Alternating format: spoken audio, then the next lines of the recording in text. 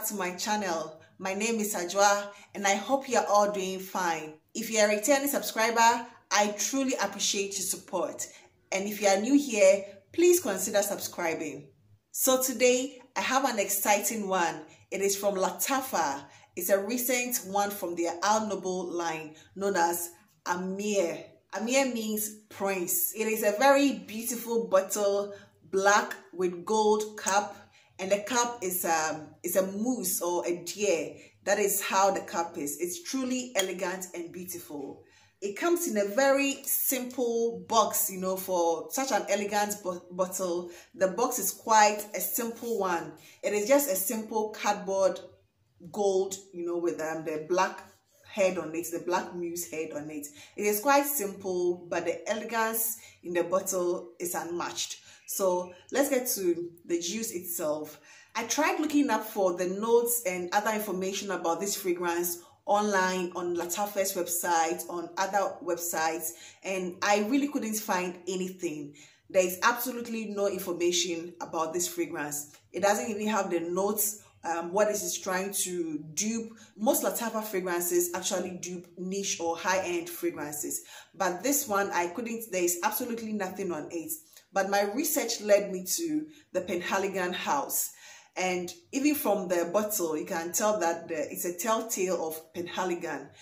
Just that it's not the actual bottle itself, but the cap. My research led me to a fragrance known as The Tragedy of the Lord George by Penhaligon.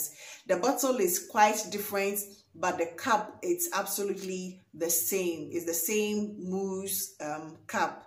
So The Tragedy of the Lord George is part of the portrait collection by Penhaligon, and this bottle is mimicking it. Ironically, when I also looked up the notes and I couldn't find anything, I was trying to check how it actually smells, and it gave me something quite reminiscent of something I have in my collection. What I personally detect from this fragrance is purely praline with some tonka bean and vanilla, which makes it quite edible. And because it also reminds me of something I already have in my collection, I was trying to compare those ones too, and I realized that I can detect some brandy, some sort of cognac in it. So it's a telltale of when I looked up the Tragedy of the Lord George. It gave me very similar or the same notes. The Lord George has tonka bean, praline, woods, and cognac. And surprisingly, these are the similar notes I smell in this, which also reminds me of a Lattafa fragrance known as Camera. When it's not the same, it doesn't really smell the same, but the dry down of these two are quite similar. So if you have Camera, you will definitely also enjoy Ameer by Lattafa. They are from the same brand. So the dry down of those two give me similar vibes. My best bet for this fragrance is that it's mimicking, or it's an alternative to Lord George, which is a Penhaligon fragrance, which also has the cognac, vanilla, tonka bean, woody, praline notes. So to me, this is in a similar family as the Camera, as a Camera by Lattafa. That is the one that I know and I have used. But since it's supposed to be a Penhaligon fragrance and I have not tried that particular one, I cannot really tell anything. I cannot really say much about it because I don't know about the fragrance. So if you have tried that fragrance, maybe you can let me know how it actually smells like. But from all indications and from the bottle, which is a telltale indication of the Tragedy of the Lord George, with the notes that you can get from this one, it is giving me an indication, or my best bet is that it is duping that particular Penhaligon fragrance. Ameer is a matured, sophisticated, quite simple and delicious fragrance. It smells edible because of the praline and the tonka bean and the cognac that you can smell in it. It comes across as quite edible, and on the dry down you can detect some faintly because I think because of the praline, which has some chocolatey notes, you can get some chocolatey note, at the very dry down of this fragrance. So just imagine cognac with some chocolate, with some tonka bean. That is how this one comes across. It is very luxurious. The smell is not too overpowering. It comes across as very luxurious. It gives this demure, old money vibes. A lot of times people reference fragrances as old money, bougie, a whole lot. But this truly gives that old money vibes.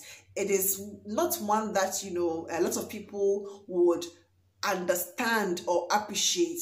It is not polarizing, but it is not a crowd-pleasing scent that people would, normally go for. So it is a niche. It has a very niche vibe to it.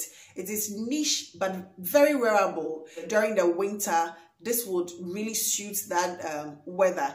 These Middle Eastern fragrances are made for people, in the Middle Eastern and Africa and all over the world. And they don't have winter, but they still wear it. It depends on how many sprays you do so that it doesn't become choking or cloying. But I think it will also be perfect for a colder winter weather. That is what I get from this particular fragrance. It is very beautiful.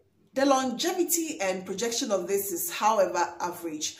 I get a good 3 to 4 hours on my skin and maybe 5-6 hours on clothes. It's not a beast mode. It doesn't announce your presence. So if you want something, demure, elegant, matured, then I would definitely recommend Ameer to you. It is elegant. The bottle itself is elegant. It's just, simple with this ornate cap, and mimicking what I believe is the tragedy of the Lord George. And it's from even people's assumption of the tragedy of the Lord George, they give the same impression that it's also a classic, sophisticated, mature scent. And that is exactly what I get from this particular fragrance. So Ameer retails between the $35 to $45 range. But unfortunately, I've not been able to get any online shop, the fragrance shops online. You can't find this online, which is quite strange to me, because most Lattafa fragrances, once they are released, you get them online, you get them in shop. I was able to get this particular bottle from a shop locally here in Ghana, but I can't even find a lot about it in any online shop that I can recommend to you. But I would link the shop in Ghana from where I got this particular bottle from. I'm sure very soon it will be available around shops worldwide. That is my belief. So you can just look out for this one. There are 3 in this Al Noble line. The black one, there is the green one, and then there is the orange, burnt orange one. I've seen Georgette Fragrance World reviewing all 3. And I've also seen Smelly Cats introducing the green one. This one is truly an elegant piece, and it will make, it will look nice on your shelf, and it will also make you smell great. So it's a win for me. It's actually a win for me. Please consider subscribing. Thank you so much and have a nice day. Bye-bye.